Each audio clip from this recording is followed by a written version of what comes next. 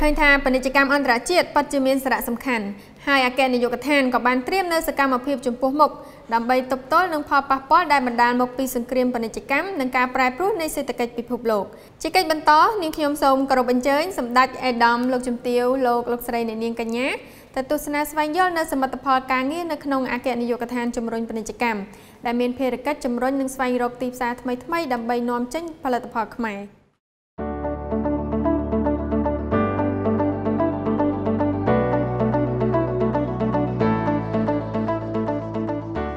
ក្រោយការចូលរួមសហគមន៍សេដ្ឋកិច្ចអាស៊ានអគ្គនាយកដ្ឋានជំរុញពាណិជ្ជកម្មមានភារកិច្ចស្វែងរកទីផ្សារជូនប្រជាកសិករផលិតករនិងសហគ្រិនតាមរយៈការរៀបចំវេទិកាជំនួបធុរកិច្ចនិងព្រឹត្តិការណ៍ទិញផលិតផលខ្មែរក្នុងក្របខ័ណ្ឌទូទាំងប្រទេសព្រមទាំងដឹកនាំវិស័យឯកជនចូលរួមព្រឹត្តិការណ៍ពិព័រណ៍ពាណិជ្ជកម្មពិភពលោកនិងអន្តរជាតិនានាដើម្បីផ្សព្វផ្សាយផលិតផលខ្មែរ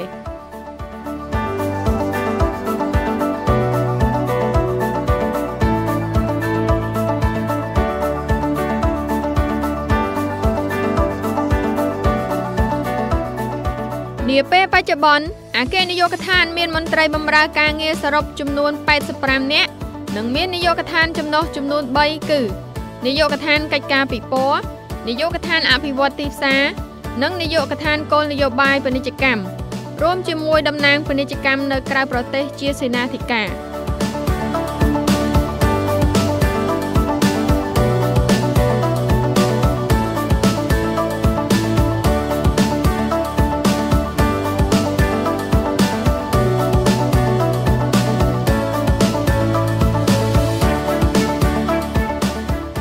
សម្រាប់ឆ្នាំ2018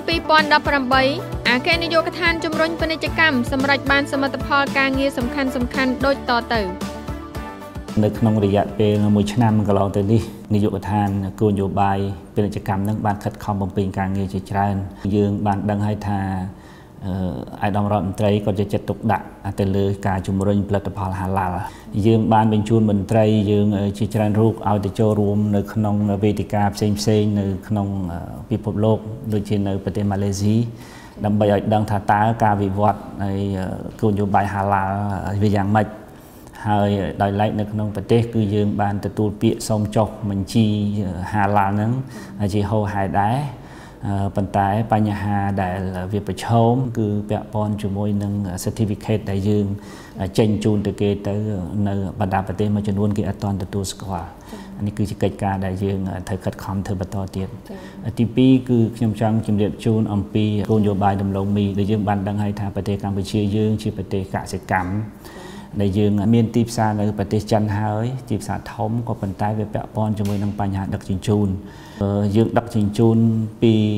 តំបន់ដាំដុះនៅជាយដែនកាត់តាមទីក្រុងភ្នំពេញទៅកំពង់ផែព្រះសីហនុវាមានចម្ងាយឆ្ងាយដែលធ្វើឲ្យថ្លៃដឹកជញ្ជូនវាកើនឡើងគឺយើងពិបាកក្នុងការប្រកួតប្រជែងដូច្នេះច្រកដែលយើងចេញកន្លងទៅវាមានតែទៅតាមប្រទេសថៃក៏ជាប្រទេសដែលគេផលិតដំឡូងមីដែរដូច្នេះបានជារដ្ឋាភិបាលកម្ពុជាហើយមានក្រសួងពាក់ព័ន្ធជាពិសេសក្រសួងពាណិជ្ជកម្មយើងខិតខំតាក់ទាញវិនិយោគិនពីខាងក្រៅមកធ្វើយ៉ាងម៉េចដើម្បីឲ្យមានរោងចក្រកែច្នៃដំឡូងមីនៅក្នុងស្រុកយើងគោលនយោបាយដំឡូងមីនេះគឺយើងចង់ធ្វើយ៉ាងម៉េចឲ្យ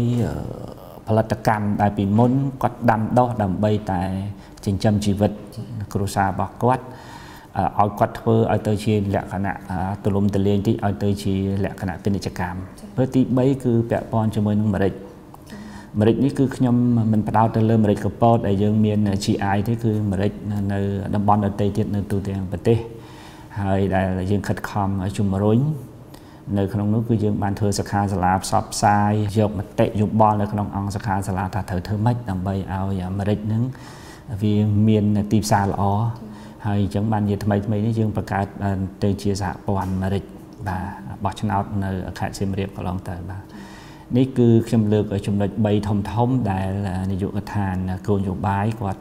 បានខិតខំធ្វើកន្លងមកខ្ញុំឈានមកនាយកដ្ឋានទី2គឺនាយកដ្ឋានកិច្ចការពិព័រណ៍នាយកដ្ឋានកិច្ចការពិព័រណ៍គឺ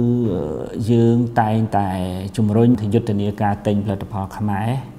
ដែលយើងបានធ្វើចាប់ពីឆ្នាំ2016 17 2018នេះគឺជាជុំទី3យើងនឹងបញ្ចប់នៅចុងឆ្នាំនេះគឺយើងចង់ធ្វើយ៉ាងម៉េច ដាក់បង្ហាញផលិតផលយើងឲ្យមហាជនគាត់បានដឹងថាតើកម្ពុជាសពថ្ងៃផលិតបានអីខ្លះរាល់ដងបើសិនជាយើងមិនមានពិធីតាំងពីពណ៌ទេប្រជាជនគាត់មិនអាចដឹងថាយើងធ្វើបានអីទេហើយដល់ពេលយើងដាក់តាំងបង្ហាញជូនគាត់ទៅយើងឃើញថាអ្នកដែលទៅមើលពីពណ៌អ្នកដែលគាត់ទៅជាវផលិតផលយកមកហ្នឹងគាត់មានការភ្ញាក់ផ្អើលថាអូកម្ពុជាផលិតបានផលិតផលនេះផលិតផលនោះហើយមានការវិខ្ចប់ក៏ក្រាន់បាស្អាតបាតជាងកន្លងទៅយើងបានធ្វើយុទ្ធនាការនេះនៅខេត្តមួយចំនួនមានបន្ទាយមានជ័យខេត្តព្រៃវែងខេត្តកំពង់ឆ្នាំងយើងធ្វើនៅរាជធានីភ្នំពេញនៅសៀមរាបហើយនឹងយើងក្រុងធ្វើនៅកោះកុងនៅចុងឆ្នាំនេះជាមួយគ្នានឹងបុណ្យសមុទ្របាទជាលទ្ធផលយើងឃើញថាទាំងអ្នកផលិតដែលគាត់មិនសូវបានចូលរួមនៅក្នុងពិព័រណ៍ពីដើមមកនោះគាត់មិនបានដឹងថាតើការផលិតរបៀបម៉េចឲ្យវាត្រូវគ្នាជាមួយនឹងទីផ្សារអញ្ចឹងពីមួយថ្ងៃទៅមួយថ្ងៃពីពិព័រណ៍មួយទៅពិព័រណ៍មួយយើងឃើញថាគាត់មានការផ្លាស់ប្ដូរច្រើនយើងបានជួបសម្ភាសជាមួយនឹងគាត់មានការពេញចិត្តនៅក្នុងការដែលក្រសួងពាណិជ្ជកម្មរៀបចំកិច្ចការទាំងអស់នេះហើយគាត់សំណូមពរហើយសំណូមពរទៀតថាសូមឲ្យបន្តកិច្ចការនេះនៅចុងខែ12នេះយើងមានពិព័រណ៍ប្រចាំឆ្នាំគឺពិព័រណ៍ផលិតផលខ្មែរនិងផលិតផលនាំចេញនាំចូលពិព័រណ៍នេះគឺជាពិព័រណ៍កម្រិតអន្តរជាតិដែលយើងអញ្ជើញភ្ញៀវបរទេសជាមកពីបណ្ដាប្រទេសអាស៊ានជាមួយនឹងប្រទេសដៃគូមានចិនជប៉ុនកូរ៉េឥណ្ឌាអូស្ត្រាលីញូហ្សេឡង់នេះយើងអញ្ជើញគាត់ទាំងអស់មកចូលរួមបាទរីឯការតាំងពិព័រណ៍នៅឯក្រៅប្រទេសគឺខ្ញុំជម្រាបជូនពិព័រណ៍ធំពីរគឺទី1គឺពិព័រណ៍នៅទីក្រុងណានីងប្រទេសចិនយើងបានរៀបចំកាលពីខែ6កន្លងទៅមានប្រទេសចូលរួមច្រើនមែនតើនៅទីនោះគឺប្រហែលជា70-80ប្រទេសគឺទៅចូលរួមបាទហើយកម្ពុជាយើងបានទៅចូលរួម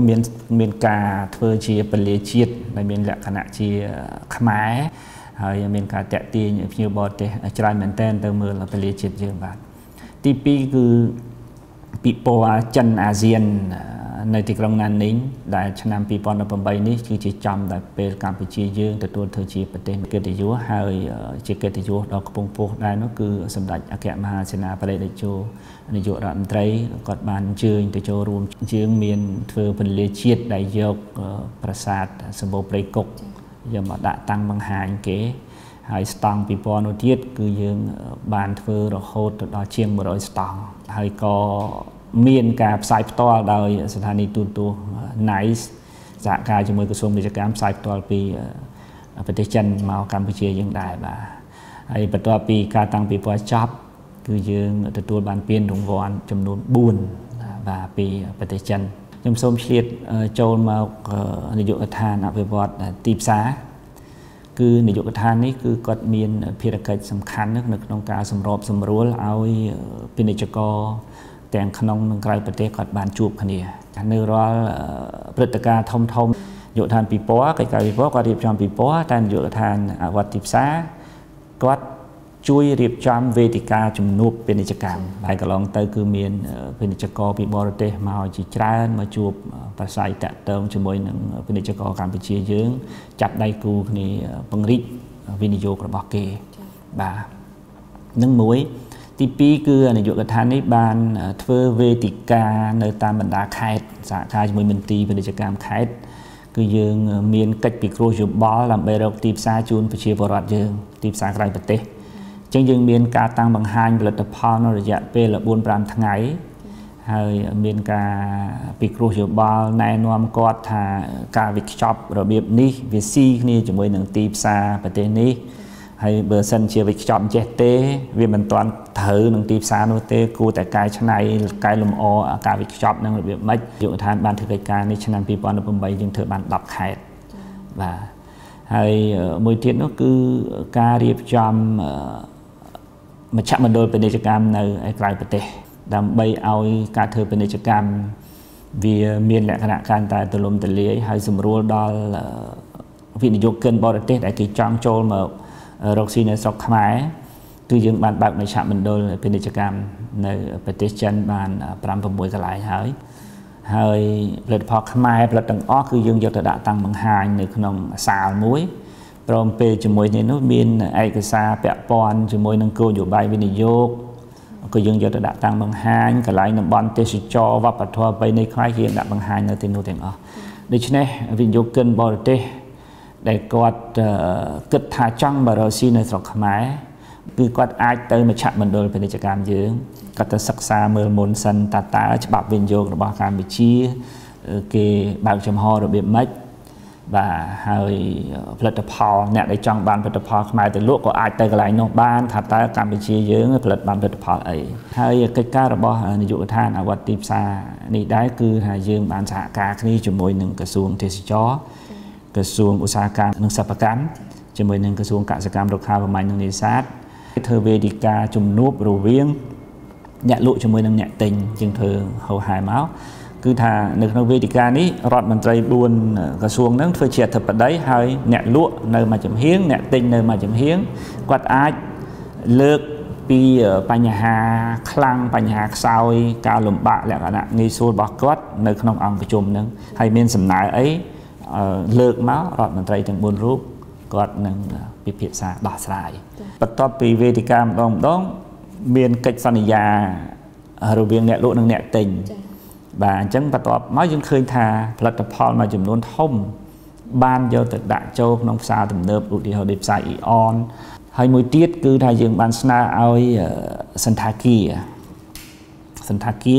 គ្រប់សន្តាគារទាំងអស់ឲ្យគាត់រកកន្លែងណាមួយនៅក្បែរ lobby គាត់ហ្នឹងដាក់បង្ហាញផលិតផលខ្មែរគាត់ដាក់លក់មិនមែនថាដាក់បង្ហាញទេដាក់លក់ប៉ុន្តែធ្វើម៉េចឲ្យមានផលិតផលខ្មែរដាក់បាទអញ្ចឹងសន្តាគារក៏គាត់ឯកភាពទៅលើបញ្ហានេះគឺជាលទ្ធផលដែលយើងធ្វើនៅក្នុងឆ្នាំ2018រីឯទិសដៅសម្រាប់ឆ្នាំ2019នោះនាយកដ្ឋានគោលនយោបាយគឺយើងនឹងស្វែងរកផលិតផលណាដែលជាសក្តានុពលដើម្បីចងក្រងធ្វើដូច3មុខទំនិញដែលខ្ញុំបានជម្រាបជូនបាញ់មិញអញ្ចឹង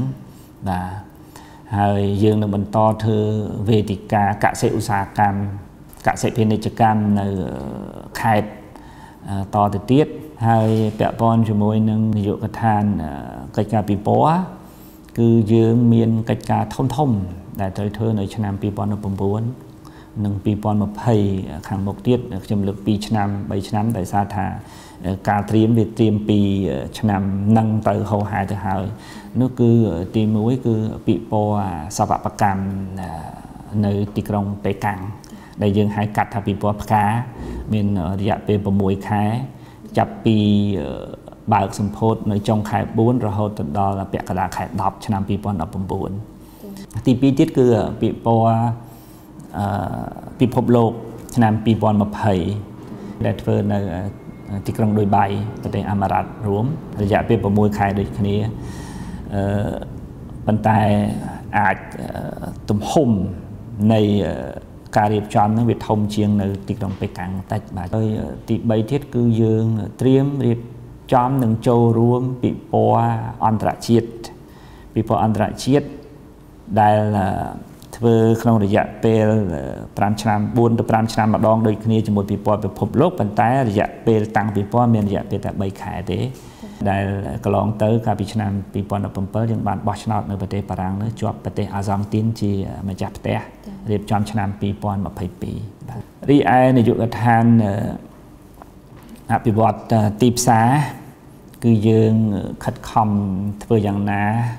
បង្កើតមជ្ឈមណ្ឌលពាណិជ្ជកម្មបន្ថែមទៀតនៅឯក្រៅប្រទេសមិនមែនសំដៅតែទៅលើប្រទេសចិនទេគឺប្រទេសវៀតណាមប្រទេសថៃប្រទេស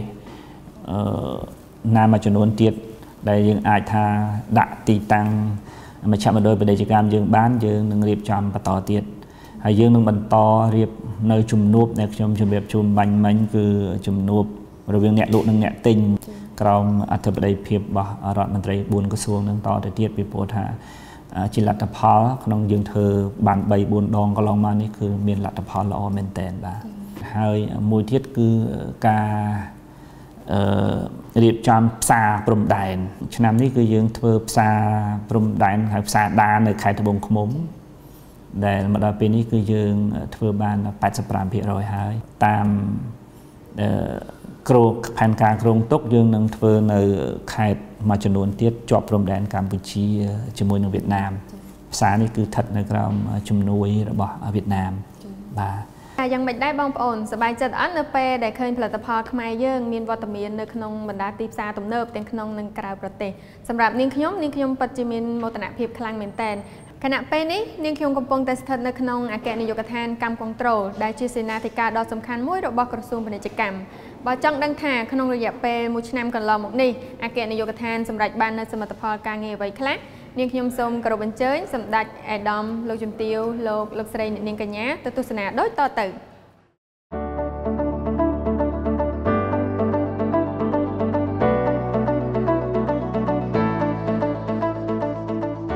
អគ្គនាយកដ្ឋានកម្ពុជាត្រួតពិនិត្យទំនិញនីហារ៉ាន់អាហារ៉ាន់និងបង្ក្រាបការក្លែងបន្លំគឺជាឈ្មោះផ្លូវការរបស់អគ្គនាយកដ្ឋានកម្មគនត្រូលដែលមានភារកិច្ចសំខាន់ចំនួន3យ៉ាងគឺទប់ស្កាត់សកម្មភាពធុរកិច្ចមិនស្មោះត្រង់លើកកម្ពស់សុវត្ថិភាពនិងគុណភាពចំណីអាហារព្រមទាំងការពារផលប្រយោជន៍ស្របច្បាប់របស់អ្នកប្រើប្រាស់នៅក្នុងប្រទេសកម្ពុជា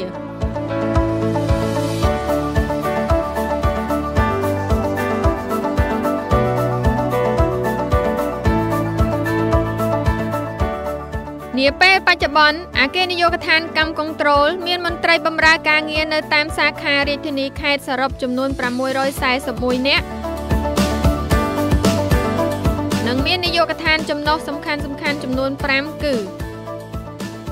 នាយកដ្ឋានកិច្ចការពារអ្នកប្រើប្រាស់និងបង្ក្រាបការក្លែងបន្លំនាយកដ្ឋានដោះស្រាយវិវាទនិងគោលនយោបាយទូទៅនាយកដ្ឋានបច្ចេកទេសនិងទំនាក់ទំនងសាធារណៈនាយកដ្ឋានកិច្ចការប្រកួតប្រជែងនិងនាយកដ្ឋានមន្ទីរពិសោធន៍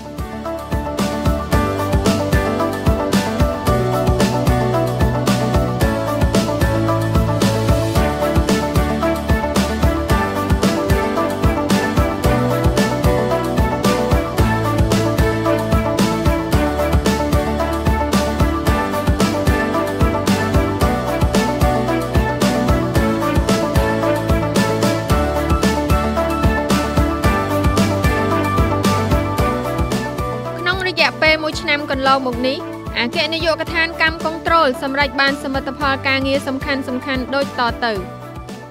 អំពីវឌ្ឍនភាពចុងក្រោយសំខាន់របស់អគ្គនាយកដ្ឋានកម្មគនត្រូលមានដូចតទៅ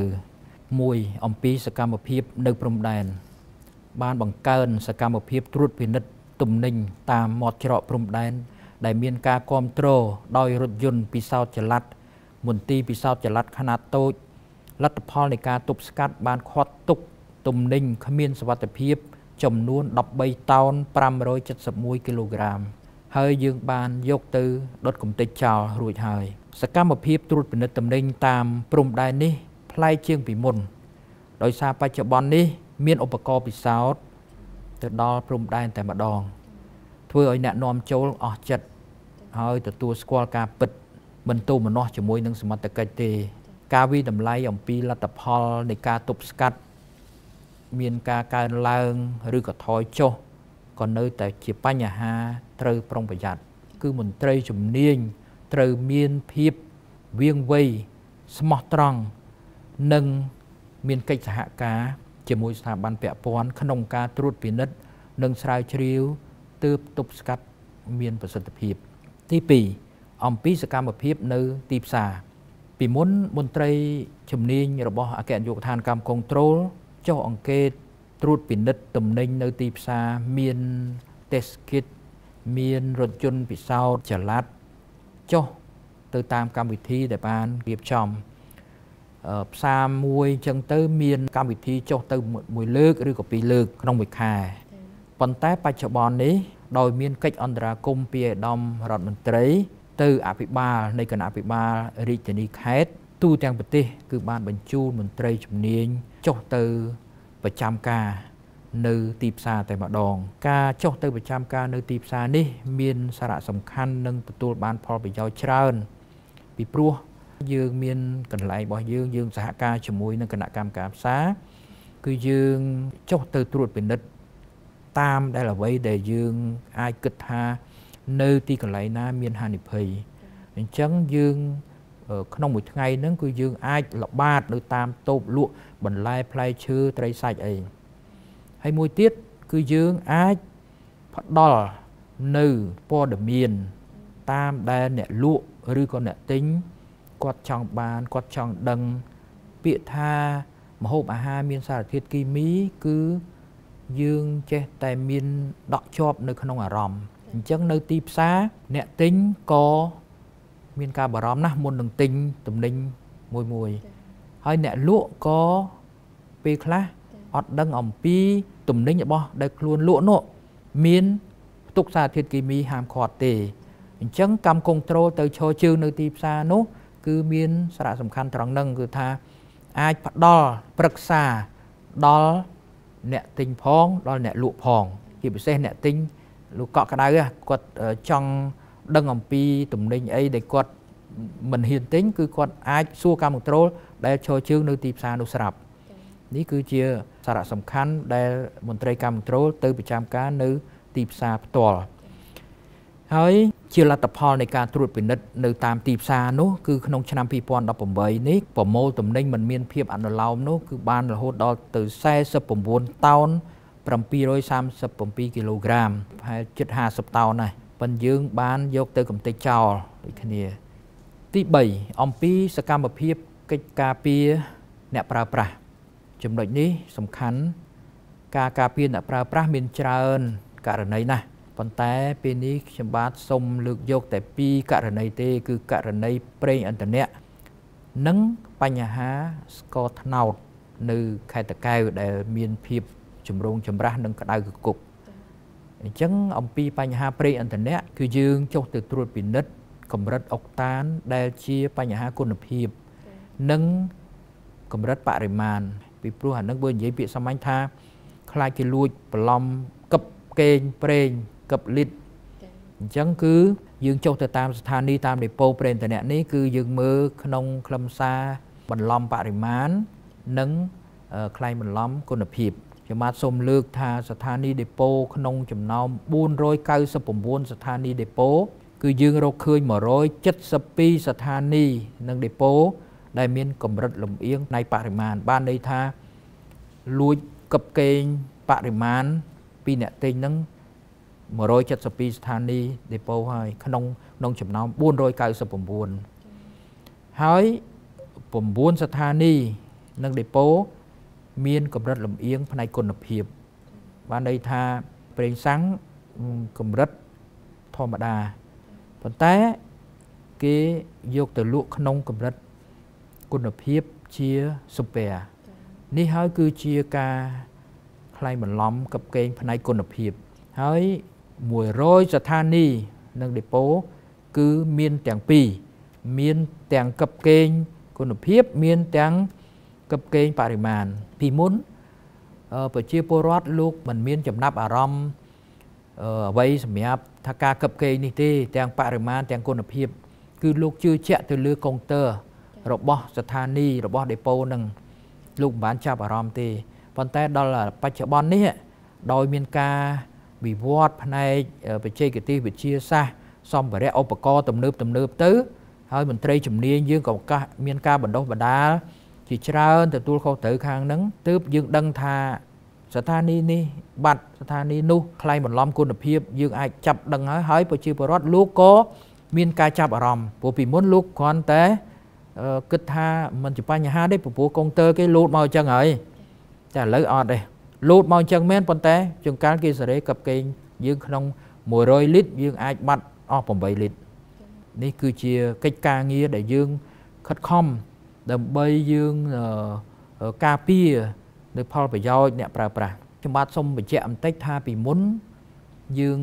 មានវិធានការមិនយើងមិនអត់មានទេវិធានការយើងមានប៉ុន្តែវិធានការពេលនោះគឺនៅកម្រិតស្រាលត្រឹមធ្វើកិច្ចសន្យា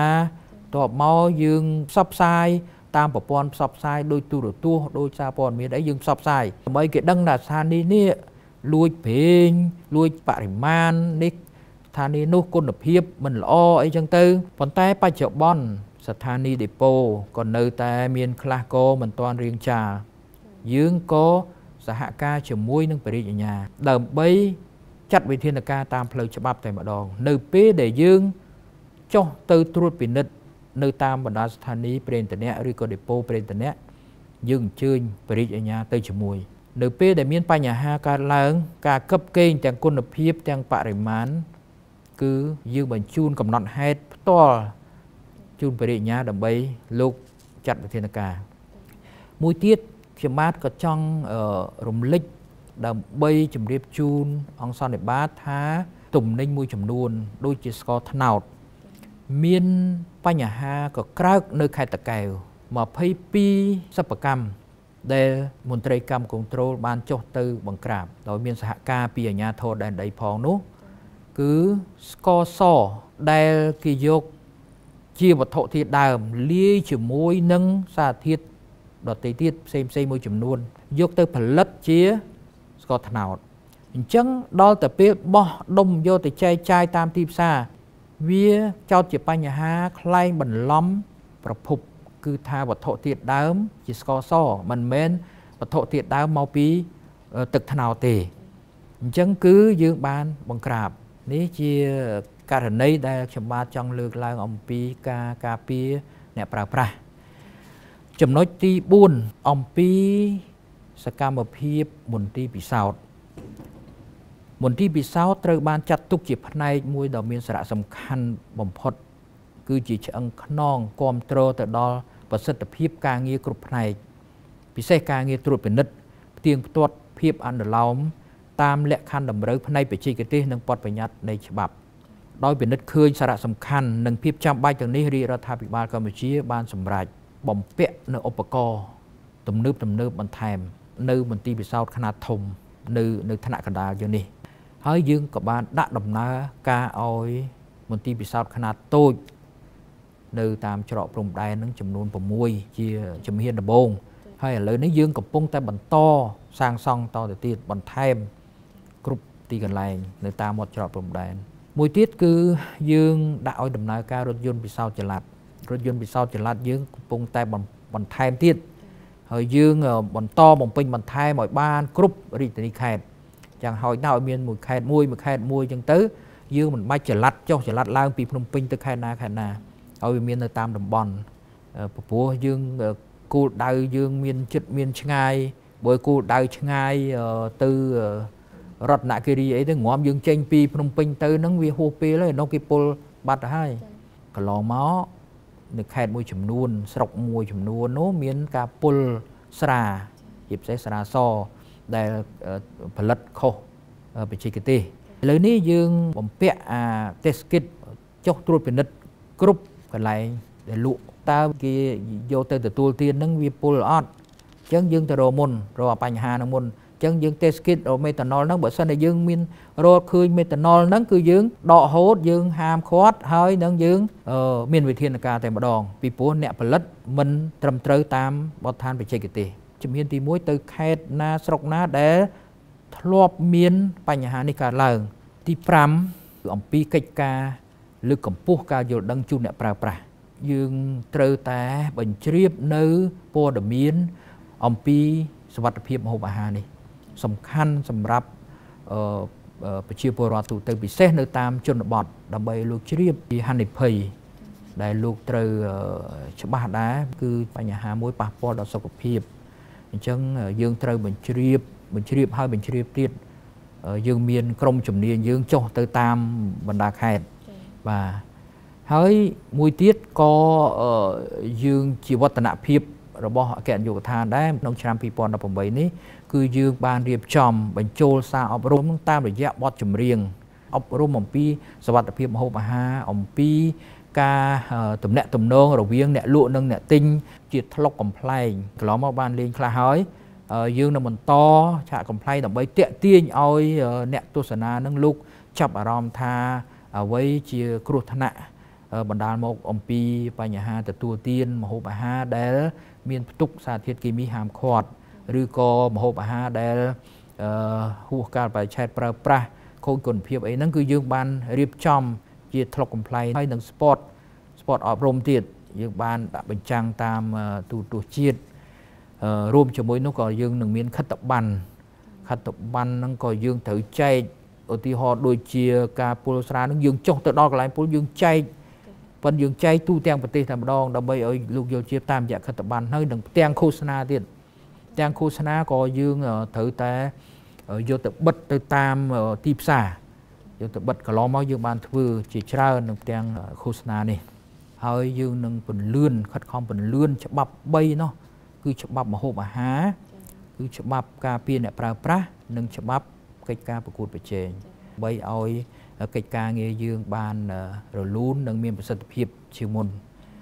ខ្ញុំបាទចង់ជម្រាបជូនដែរថាតាមសំណើរបស់ក្រសួងពាណិជ្ជកម្មសម្ដេចអគ្គមហាសេនាបតីតេជោ ហ៊ុនសែនលោកបានយល់ព្រមឲ្យបង្កើតនាយកដ្ឋានកិច្ចការហាឡាល់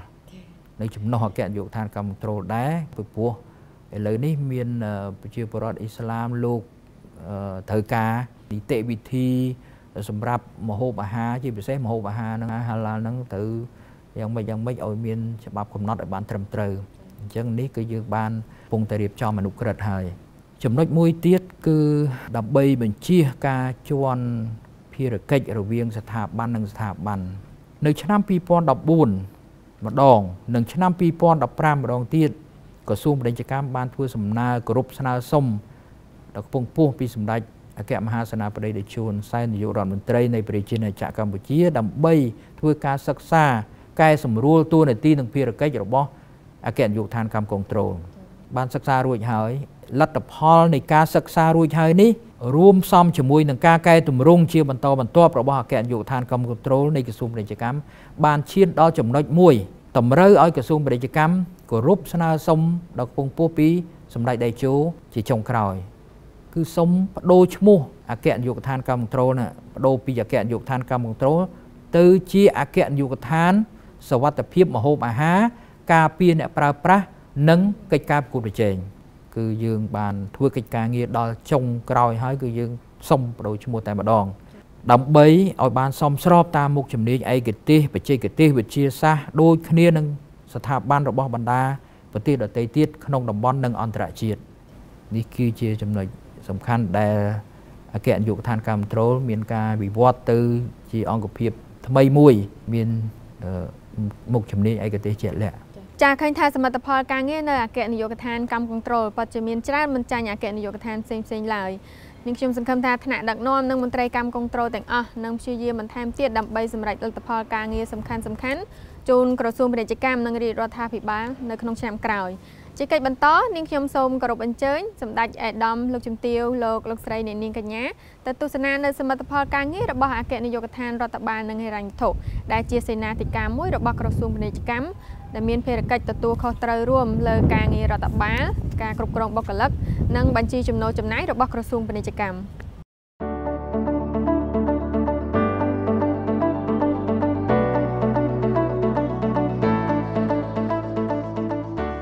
អគ្គនាយកដ្ឋានរដ្ឋបាលនិងហិរញ្ញវត្ថុគឺជាសេនាធិការស្នូលរបស់ក្រសួងពាណិជ្ជកម្មដែលក្រៅពីកិច្ចការរដ្ឋបាលអគ្គនាយកដ្ឋានក៏មានតួនាទីរៀបចំការអភិវឌ្ឍសមត្ថភាពមន្ត្រីរាជការការផ្ដល់ឋានៈជាមួយប្រាក់បំណាច់ផ្សេងការលើកកម្រងថវិកាចំណាយនិងការគ្រប់គ្រងទ្រព្យសម្បត្តិព្រមទាំងសារពើភ័ណ្ឌរបស់អង្គភាពចំណុះក្រោមក្រសួងពាណិជ្ជកម្ម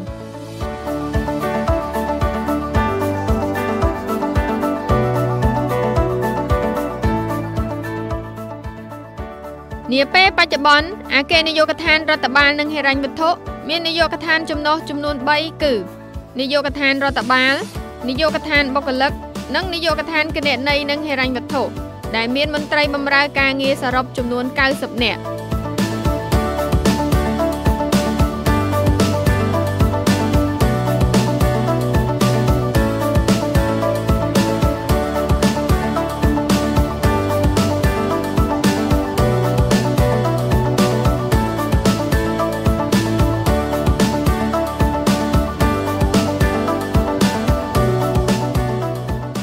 នៅក្នុងរយៈពេល1ឆ្នាំកន្លងមកនេះអគ្គនាយកដ្ឋានសម្រេចបានសមិទ្ធផលការងារសំខាន់ដូចតទៅ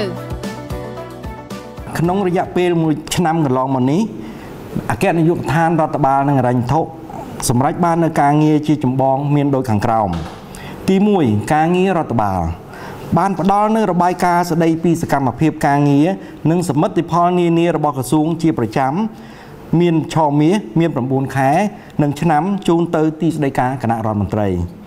ទី2ក៏បានរៀបចំនិងសម្របសម្រួលកិច្ចប្រជុំនៅក្នុងក្រសួងនិងអន្តរក្រសួងដើម្បីឲ្យដំណើរការទៅដោយរលូននិងប្រកបដោយជោគជ័យទី3រៀបចំសម្របសម្រួលគណៈប្រតិភូដែលមកបំពេញទស្សនកិច្ចការងារនៅទីស្តីការរបស់ក្រសួងទី4រៀបចំសម្របសម្រួលសន្និបាតបូកសរុបការងាររបស់ក្រសួងជាប្រចាំរៀងរាល់ឆ្នាំរៀបចំនិងសម្របសម្រួលនិងសហការជាមួយអង្គភាពជំនាញនានាដើម្បីធានានិរន្តរភាពការងារនិងការបំពេញសេវាសាធារណៈជូនដល់សាធារណជនឲ្យមានភាពកាន់តែងាយស្រួលនិងឆាប់រហ័សក្រៅពីការងារប្រចាំថ្ងៃក៏មានការសម្របសម្រួលរៀបចំនិងចូលរួមក្នុងកម្មវិធីបុណ្យជាតិប្រពៃណីជាតិទៅតាមការបរិច្ឆេទក៏ដូចជាកិច្ចសហការជាមួយនឹងសម្ព័ន្ធមិត្តនានារួមមានកងកំភ្លើងធំជាដើមឡាក់ក្រៅពីនេះនៅសហការជាមួយនគរបាលប៉ុស្តិ៍នគរបាលប្រចាំក្រសួងដើម្បីថែរក្សាការពារសន្តិសុខសណ្ដាប់ធ្នាប់និងសុវត្ថិភាពនៅក្នុងទីស្តីការទី2ការងារបុគ្គលិកចំពោះការងារបុគ្គលិកស្ថានភាពមន្ត្រីរាជការនៃក្រសួងពាណិជ្ជកម្មគិតដល់ខែធ្នូឆ្នាំ2018មានចំនួន1975នាក់ក្នុងនោះថ្នាក់ដឹកនាំមានចំនួន21រូបគឺឯកឧត្តមរដ្ឋមន្ត្រីឯកឧត្តមជារដ្ឋលេខាធិការចំនួន9រូបឯកឧត្តមជាអនុរដ្ឋលេខាធិការចំនួន10រូបឯកឧត្តមជាប្រតិភូរាជរដ្ឋាភិបាលចំនួន1រូបទាំងអស់នេះគ្រប់មន្ត្រីសុទ្ធតែបើកប្រាក់បៀវត្សតាមប្រព័ន្ធធនាគារនឹងទាន់ពេលវេលាក៏បានរៀបចំតម្លើងថ្នាក់តរន្តនស័ក្តិដោយពិនិត្យតាមអតីតភាពការងារនិងស្នាដៃជូនមន្ត្រីរាជការប្រចាំឆ្នាំ2018សរុបចំនួន680នាក់បានរៀបចំឯកសារតាំងសុំជូនមន្ត្រីរាជការចំនួន53នាក់ចំពោះមន្ត្រីរាជការក្រសួងពាណិជ្ជកម្មសុទ្ធតែមានបានជាសមាជិកបេឡាជាតិរបបសន្តិសុខសង្គមរួចស្រេចហើយបានរៀបចំឯកសារស្នើសុំគ្រឿងឥស្សរិយយសជូនមន្ត្រីរាជការដែលមានស្នាដៃបំពេញការងារសម្រាប់ឆ្នាំ2018រួចរាល់ហើយក្រសួងក៏បានសហការជាមួយក្រសួងមុខងារសាធារណៈក្នុងការរៀបចំប្រឡងប្រជែងជ្រើសរើសបេក្ខជនជាសិស្សជានិស្សិតនិងមន្ត្រីរាជការឲ្យចូលបម្រើការងារក្នុងក្របខ័ណ្ឌក្រសួងពាណិជ្ជកម្មសម្រាប់ឆ្នាំ2018នេះក្រៅពីនេះក៏នៅសហការជាមួយក្រសួងមុខងារសាធារណៈដែរដើម្បីចាត់បញ្ជូនមន្ត្រីទៅចូលរួមវគ្គវិក្រិតការនិងវគ្គបណ្ដុះបណ្ដាលនៅសាលាភូមិន្ទរដ្ឋបាលជាបន្តបន្ទាប់សម្រាប់ការងារបណ្ដុះបណ្ដាលបានសហការជាមួយអង្គភាពជំនាញនិង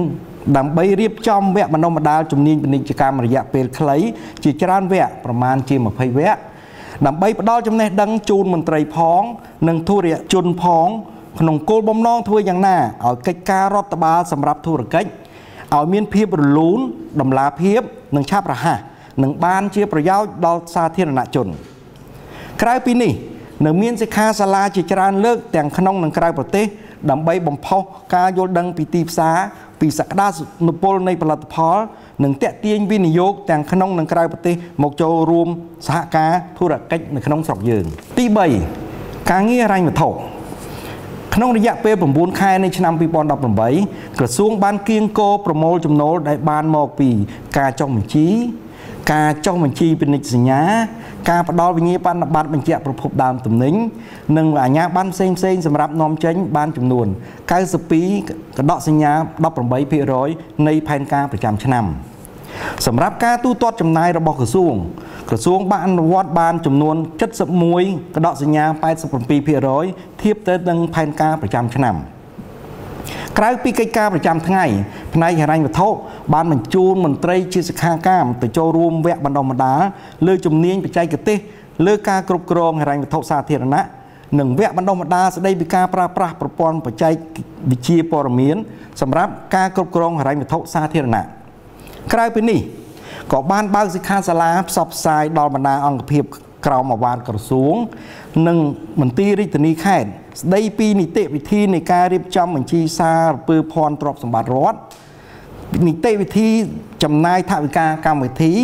នីតិវិធីអនុវត្តកិច្ចលទ្ធកម្មសាធារណៈ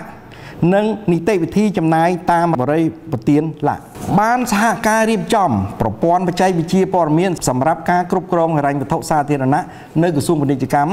ដើម្បីដំណើរការសាកល្បងនៅចុងឆ្នាំ2018នេះនិងតាមការណែនាំរបស់ក្រសួងសេដ្ឋកិច្ចហិរញ្ញវត្ថុតើអគ្គនាយកដ្ឋានរដ្ឋបាលហិរញ្ញវត្ថុមានទិសដៅសម្រាប់អនុវត្តបន្តទៀតដូចម្តេចខ្លះសម្រាប់ទិសដៅបន្តដើម្បីលើកកម្ពស់វិស័យពាណិជ្ជកម្មក្នុងការចូលរួមសម្រាប់គោលដៅយុទ្ធសាស្ត្រចតុកោណដំណាក់កាលទី4របស់រាជរដ្ឋាភិបាលអគ្គនាយកដ្ឋានមានគម្រោងមួយចំនួនដូចខាងក្រោមទី1បន្តការពង្រឹងការគ្រប់គ្រងនិងការគៀងគរប្រមូលចំណូលឲ្យបានកាន់តែល្អប្រសើរទី2ចាប់ផ្ដើមដំណើរការសាកល្បងនៅប្រព័ន្ធបច្ចេកវិទ្យាព័ត៌មានវិទ្យាសម្រាប់ការគ្រប់គ្រងហិរញ្ញវត្ថុសាធារណៈដែលនៅចុងឆ្នាំ2018នេះយើងចាប់ផ្ដើមហើយនៅចុងឆ្នាំ2019យើងនឹងដំណើរការឲ្យបានពេញលេញពង្រឹងនៅការអនុវត្តថវិកាកម្មវិធីឲ្យកាន់តែមានប្រសិទ្ធភាពខ្ពស់ជាងមុននិងបន្តបណ្ដុះបណ្ដាលសមត្ថភាពជំនាញរបស់មន្ត្រីដើម្បីឲ្យការបំពេញការងារសេវាសាធារណៈរបស់ក្រសួងពាណិជ្ជកម្មកាន់តែងាយស្រួលឡើងនិងមានការទុកចិត្តដល់សាធារណជនក្រសួងក៏បានសហការផងដែរជាមួយនឹងក្រសួងមុខងារសាធារណៈដើម្បីចាត់បញ្ជូនមន្ត្រីរបស់ខ្លួនទៅចូលរៀនវគ្គបណ្ដុះបណ្ដាលនិងវិក្រិតការនៅសាលាភូមិន្ទរដ្ឋបាលជាបន្តទៅទៀតចូលរួមចំណែកក្នុងការកែតម្រង់វិស័យហិរញ្ញវត្ថុសាធារណៈនិងរដ្ឋបាលសាធារណៈតាមទិសដៅកំណែតម្រង់រដ្ឋបាលសាធារណៈឲ្យកាន់តែល្អប្រសើរជាងមុនទាំងអស់នេះគឺជាទិសដៅដែលអគ្គនាយកដ្ឋានរដ្ឋបាលនិងហិរញ្ញវត្ថុបានរៀបចំឡើងសម្រាប់អនុវត្តជាបន្តនៅក្នុងឆ្នាំ2019ខាងមុខនេះសូមអរគុណចាឃើញថាអគ្គនាយកដ្ឋានរដ្ឋបាលនិងហិរញ្ញវត្ថុបានខិតខំបំពេញភារកិច្ចរបស់ខ្លួនយ៉ាងច្រើនដើម្បីធានាដល់ប្រតិបត្តិការទូទៅរបស់ក្រសួងពាណិជ្ជកម្មហើយប្រតិបត្តិការនីមួយៗក៏ធានាឲ្យមានតម្លាភាពនិងគណនេយ្យភាពគ្រប់គ្រាន់ដើម្បីនិរន្តរភាពរបស់ស្ថាប័នខណៈពេលនេះនាងខ្ញុំសូមគោរពអញ្ជើញសម្ដេចអេដាមលោកជំទាវលោកស្រីអ្នកនាងកញ្ញាទៅទស្សនាស្វែងយល់អំពីសមិទ្ធផលការងារនៅក្នុងអគារអធិការដ្ឋានដូចតទៅ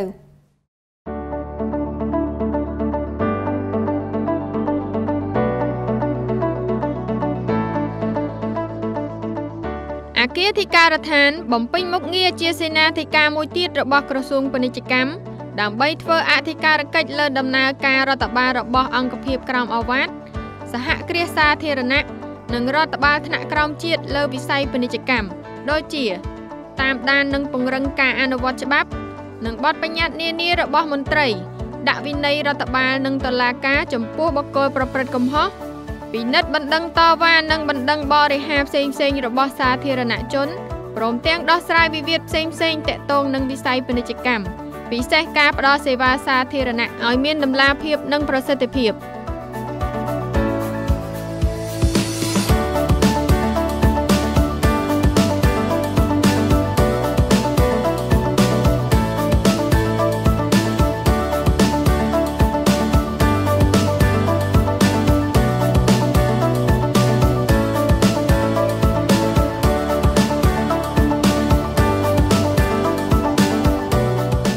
បច្ចុប្បន្នអគារអធិការដ្ឋានមានការិយាល័យចំណុះចំនួន3គឺការិយាល័យអធិការកិច្ចគណនេយ្យនិងហិរញ្ញវត្ថុការិយាល័យអធិការកិច្ចរដ្ឋបាលបច្ចេកទេសនិងការិយាល័យអធិការកិច្ចវិវាទព្រមទាំងមានមន្ត្រីបម្រើការងារសរុបចំនួន16នាក់ដើម្បីបំពេញភារកិច្ចជូនក្រសួងពាណិជ្ជកម្ម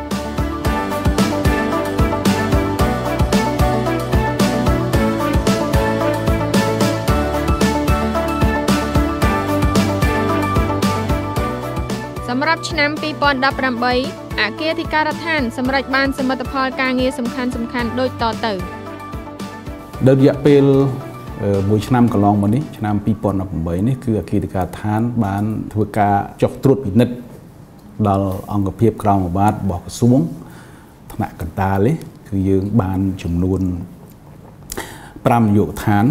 ហើយក្នុងនោះគឺមាន2នាយកដ្ឋានគឺយើងមិនធ្វើការត្រួតពិនិត្យដោយធម្មតាគឺយើងធ្វើការត្រួតពិនិត្យដោយមិនជម្រាបមុនភាសាអង់គ្លេសហៅ spot check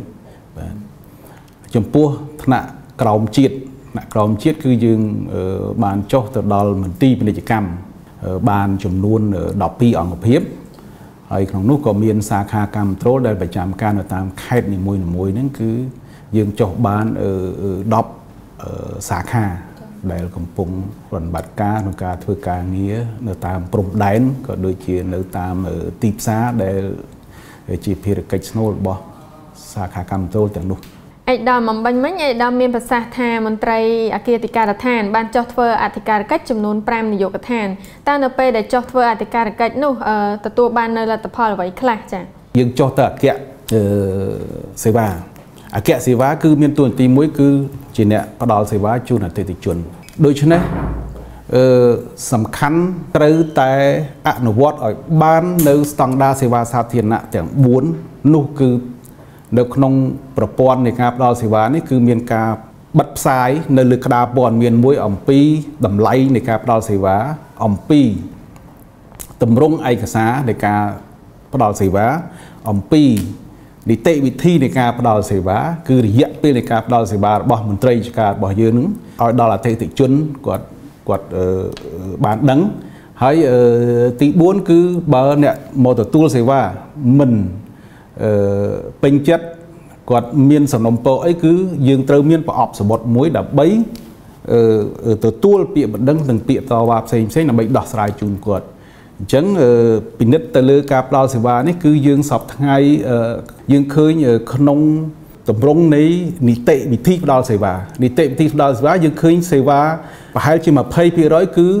រយៈពេលនៃការផ្ដល់គឺហួសពេលវេលាដែលច្បាប់កំណត់បាទដល់អញ្ចឹងហើយគឺយើងត្រូវកែលម្អគឺត្រូវធ្វើយ៉ាងម៉េចឲ្យការរយៈពេលនៃការផ្ដល់សេវានេះឲ្យទៅតាមច្បាប់កំណត់យើងដឹងហើយថាយើងមានប្រកាសអន្តរក្រសួងដែលពាក់ព័ន្ធទៅនឹងការផ្ដល់សេវានេះក្នុងគោលដៅអីដើម្បីអនុវត្តនៅយុទ្ធសាស្ត្រចក្រកោណរបស់រាជរដ្ឋាភិបាលនៅក្នុងចំណុចស្នូលគេហៅអភិបាលកិច្ចល្អបាទដែលមានការរៀបចំឡើងនៅសេវាសាធារណៈរបស់យើងនឹងគឺមានខាង ACU ឧត្តមក្រមប្រឹក្សាសេដ្ឋកិច្ចក្រសួងហិរញ្ញវត្ថុនិងក្រសួងពាណិជ្ជកម្មមករៀបចំការធ្វើសេវានេះមួយហើយចេញប្រកាសរួមមួយហើយឲ្យមន្ត្រីផ្ដល់សេវាទាំងអស់នោះគឺធ្វើយ៉ាងម៉េចការផ្ដល់សេវាហ្នឹងឲ្យចំគោលដៅគៀតិកាឋានក៏បានទទួលពាក្យបណ្ដឹងនិងដោះស្រាយវិវាទបានចំនួន8ករណីដែរបាទមានករណីពាក់ព័ន្ធដីធ្លីនៅខេត្តកោះកុងមានការជួលអាគារនៅផ្សារថ្មីមានដោះស្រាយបណ្ដឹងអនាមិកដែលពាក់ព័ន្ធទៅនឹងការតាំងពិព័រណ៍នៅខេត្តតាកែវក្នុងនោះក៏មានដោះស្រាយវិវាទបញ្ហាការបណ្ដឹងផ្ដល់នានាដែលពាក់ព័ន្ធទៅនឹងការទាមទាររបស់អតិថិជនពាក់ព័ន្ធនឹងការធ្វើសេវាជាដើមឡានេះគឺជារឿងសំខាន់ហើយមួយទៀតពីនយោបាយឋានទៀតគឺយើងធ្វើ spot check បាទន័យថាយើងមិនប្រាប់មុនទេគឺយើងចង់ទៅរកអំពីការអសកម្មនៃមន្ត្រីរាជការរបស់យើង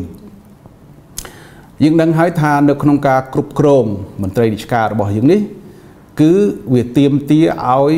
ការគ្រប់គ្រងមួយផ្អែកទៅលើលិខិតបទកថាគតិយុត្តដែលមានជាធរមានអញ្ចឹងនៅក្នុងការគ្រប់គ្រងនេះយើងឃើញថារដ្ឋាភិបាលបានចេញអនុក្រឹត្យ3សំខាន់បាទមានអនុក្រឹត្យលេខ217ដែលសំដៅទៅលើការ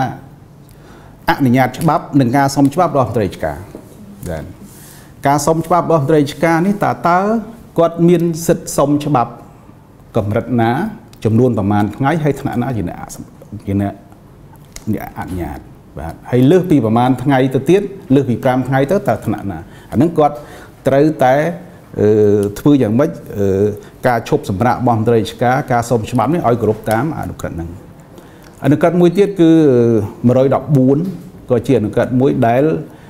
ការគ្រប់គ្រងរបស់មន្ត្រីរាជការយើងដែរគឺចង់កំណត់ពីការថ្នាក់គ្រប់គ្រងបាទតើថ្នាក់ណាគ្រប់គ្រងមានកម្រិតណាតាំងថ្នាក់ជាតិនិងថ្នាក់ក្រោមជាតិបាទអញ្ចឹងត្រូវបំពេញមុខងារនេះត្រូវវិភាគមុខងារបានថាតើមុខងារនេះគឺត្រូវបានបំពេញ ពេញលេញដែរអត់បើមុខងារណាមិនបានបំពេញនោះបើយើងពិនិត្យឃើញគឺយើងត្រូវលុបមុខងារនឹងចោលមិនអាចឲ្យមានរចនាសម្ព័ន្ធមួយដែលគ្មានមន្ត្រីរាជការគ្មានការងារធ្វើទេបាទមួយទៀតមានអនុក្រឹត្យមួយលេខ56គឺសំដៅទៅលើការគ្រប់គ្រងវត្តមានមន្ត្រីរាជការបាទអញ្ចឹងប្រតិបត្តិព័ត៌មានមន្ត្រីរាជការនៅពេលដែលបញ្ចប់ចុងឆ្នាំយើងឃើញមន្ត្រីរាជការធ្វើការបានប្រមាណថ្ងៃហើយឈប់ប្រមាណអីប្រមាណគឺយើងត្រូវតែបូកសរុបដើម្បីពិនិត្យមើលឲ្យបានច្បាស់លាស់ទៅតាមអង្គភាពមួយដូច្នេះនៅក្នុងអង្គភាព2ដែលយើង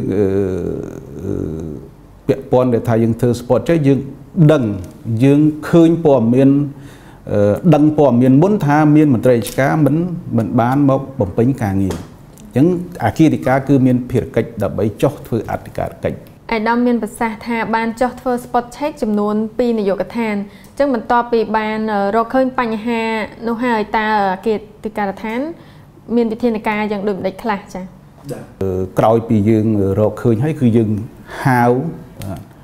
ទាំងអស់គ្នាឲ្យពន្យល់អំពីផ្លូវច្បាប់ឲ្យគាត់បានយល់ទៅឥឡូវនេះគឺគាត់បានស្រស់ស្រួលនេះឲ្យបានបំពេញការងារបានពេញលេញវិញណាបាទលែងមានការអសកម្មដូចមុនណាមុននោះគឺគាត់ប្រកាន់គ្នាថាគាត់មកធ្វើការអត់មានអ្នកប្រើបាទថ្នាក់ដឹកនាំថាចាំបាច់ប្រើអីបើយើងធ្វើក៏ធ្វើទៅតាមនៃឋានានុក្រមរបស់យើងអញ្ចឹងវាគាត់មានអារម្មណ៍គាត់ធ្វើការទៅតាមអារម្មណ៍មិនធ្វើការទៅតាមគោលការណ៍ព្រោះយើងជាមន្ត្រីរាជការគឺយើងអនុវត្តទៅតាមគោលការណ៍សំខាន់បាទពីព្រោះជាអង្គភាពមួយមិនមែនរបស់ណាគឺជារបស់រដ្ឋអញ្ចឹងយើងបម្រើរដ្ឋគឺយើងត្រូវគិតអំពីគោលការណ៍នៃការអនុវត្តការងារមិនសំខាន់ទៅលើយកអារម្មណ៍ទាស់គ្នាហើយដើម្បីយកអារម្មណ៍ហ្នឹងមកដាក់បន្ទុកឲ្យការងាររដ្ឋស្ទះគឺអត់បានទេបាទអញ្ចឹងអាគារធិការត្រូវតែដោះស្រាយបញ្ហាហ្នឹងដើម្បីសម្រេចនៅគោលដៅយុទ្ធសាស្ត្រដំណាក់កាលទី4នៃរដ្ឋាភិបាលអាណត្តិទី6នេះនៅក្នុងនោះគឺយើងឃើញនៅក្នុងចំណុចស្នូលនៃយុទ្ធសាស្ត្រក៏បានចែងថាបង្កើនអធិការកិច្ចល្អអញ្ចឹងអាគារធិការគឺមានទិសដៅមួយគឺបង្កើនការត្រួតពិនិត្យដោយមិនជម្រាបមុននេះគឺបញ្ហាសំខាន់បាទដែលយើងថា spot check ហ្នឹងមូលហេតុឯបាទយើងទៀមទាហ្នឹងព្រោះឥឡូវចូលដល់ការបង្កើនពង្រឹងបាទពង្រឹងរដ្ឋបាលសាធារណៈរបស់យើងបាទហើយហ្នឹងក៏ពង្រឹងនៅកម្មវិធីនយោបាយបាទដែលបានរដ្ឋាភិបាលថ្មីបានបង្កើតឡើងហ្នឹងនៃនេះគឺស្រួលយល់ទេថាឧទាហរណ៍ថាយើងទៅពិនិត្យផ្ទះគេមួយឬទៅមើលកូនកំមុំគេបើយើងប្រាប់គេមុនគេត្រៀមទុកគេលាបម្សៅគេម៉ាក់និយាយហើយអញ្ចឹងយើងទៅមើលបាទបានទៅមើលអត់ឃើញថាតើសកម្មភាពជាប្រកដីរបស់កន្លែងហ្នឹងគាត់ជាធម្មតាឬមួយក៏មិនធម្មតាអាហ្នឹងយើងកន្លងមកយើងទៅត្រួតពិនិត្យគឺយើងទៅឃើញដូចអត់សូវមានបញ្ហាអីទេ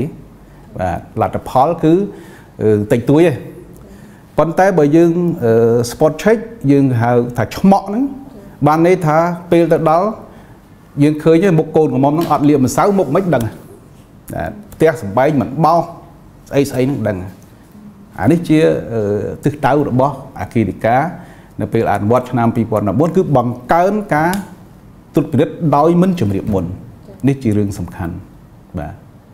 នាងខ្ញុំសូមគោរពថ្លែងអំណរគុណយ៉ាងជ្រាលជ្រៅចំពោះសម្ដេចអាដាមលោកជំទាវលោកស្រីអ្នកនាងកញ្ញាដែលបានតាមដានទស្សនាខ្សែវីដេអូនេះតាំងពីដើមរហូតដល់ចប់ខណៈពេលនេះនាងខ្ញុំនិងក្រុមការងារសូមអរគុណសូមជម្រាបលា